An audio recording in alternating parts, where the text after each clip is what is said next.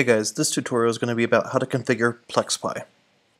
So once we've got PlexPy installed, we'll be greeted with this Setup Wizard screen. So nothing to do on this first screen, just go ahead and click Next. On the second screen, we're going to give our Plex username and password.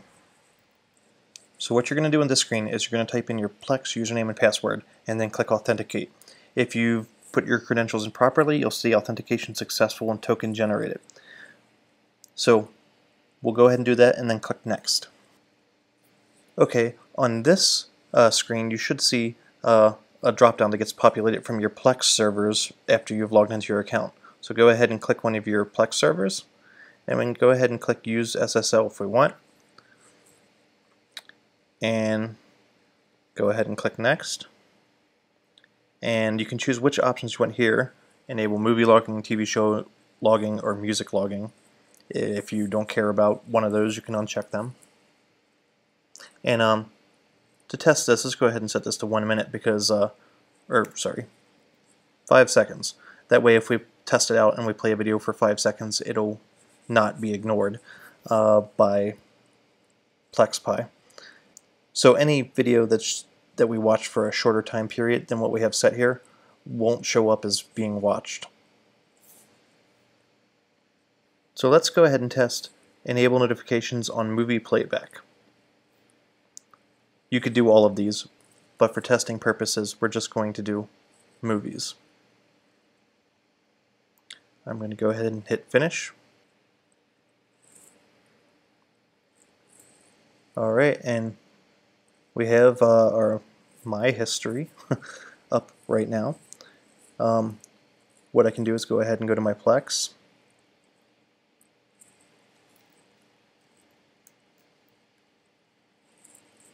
So I'm signed into my Plex right now, and what I'm going to do is go ahead and test watching a movie. So right now you can see in my history right here what I've watched recently, and I'm going to go ahead and click on something different. So let's see, let's click on this. Let's see, let's watch this for more than 5 seconds. Think that's been more than 5 seconds. Let's go back over to PlexPy, and you can see our activity here. So if we wanted to get notifications for things like that, what we could do is go over to our settings,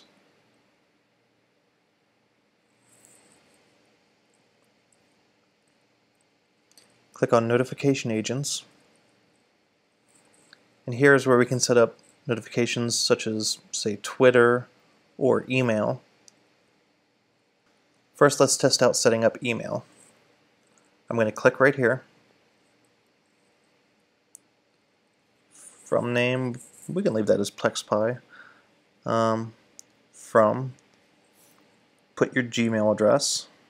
In the to box, put whatever address you want to send that to. Could also be your same Gmail address. If you want to put any CCs or BCCs on there. And SMTP server, I have that up right here for Gmail. Pretty simple one, smtp.gmail.com.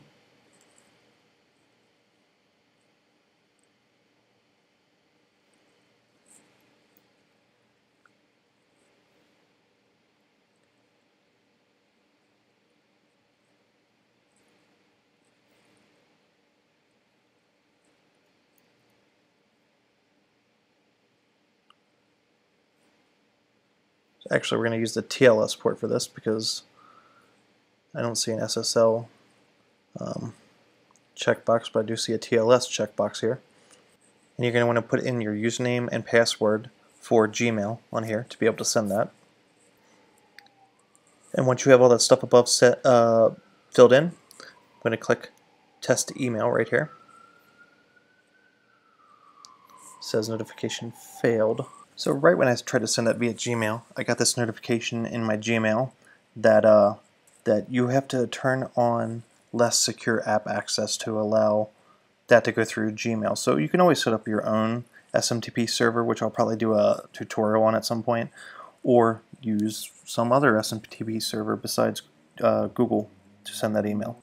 So it looks like besides Gmail blocking that less secure login, that should have worked. So let's go ahead and skip that testing of the email, and we'll go ahead and try Twitter now. We're going to right-click on Twitter apps and click Open Link in New Tab. Click on Create New App. Okay, so for name, we're going to put PlexPy App 1. You can't take one that's already taken, so you'll have to make something else up. PlexPy App 2, something or other. Description has to be at least 10 characters, so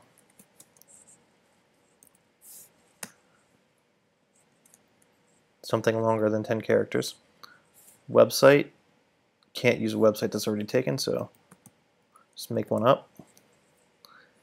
Come down and click Yes to the developer agreement and click Create your Twitter application. So we're going to go over to Keys and Access Tokens and take our Twitter consumer key and post it here.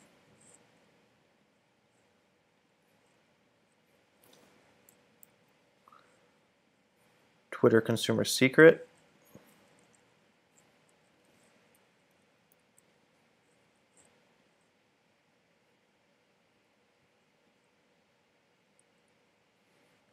We're going to generate an access token.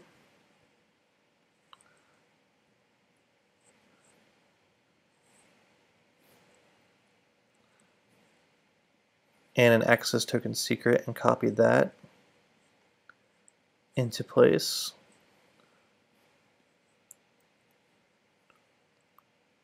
Let's check include poster image. We're going to click test Twitter.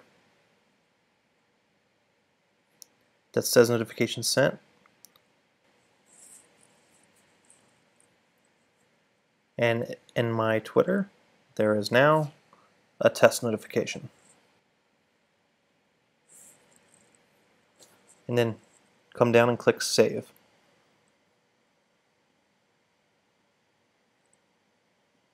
So to actually turn a notification agent on, we have to go down to that notification agent and click the little bell next to it. So I'm going to go ahead and do that on Twitter.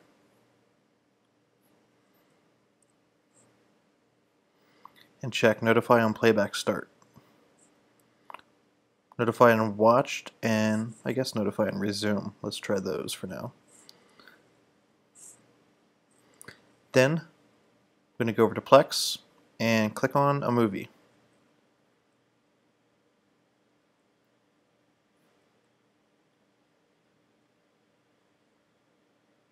So that's supposed to take at least 60 seconds before that will post.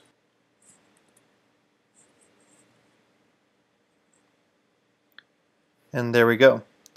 As you can see, that's the movie I started playing, and it is posted to Twitter. So before actually turning that Twitter notification on, I did go in there and turn off to include the poster image with the tweet. So that's why that didn't show up in there. So obviously, any of these are going to have their own different instructions built in. Like if you want to post to Slack, for example, that shouldn't be too hard to set up. The webhook URL you'll be able to get from Slack. Each one of these is going to be different. Facebook's going to be somewhat similar. It's got all the instructions you need in there to set that up, right? That should be basically all there is to getting a basic PlexPy up and going. That completes our tutorial. If you'd like to see more tutorials like this, please like and subscribe. Thanks for watching.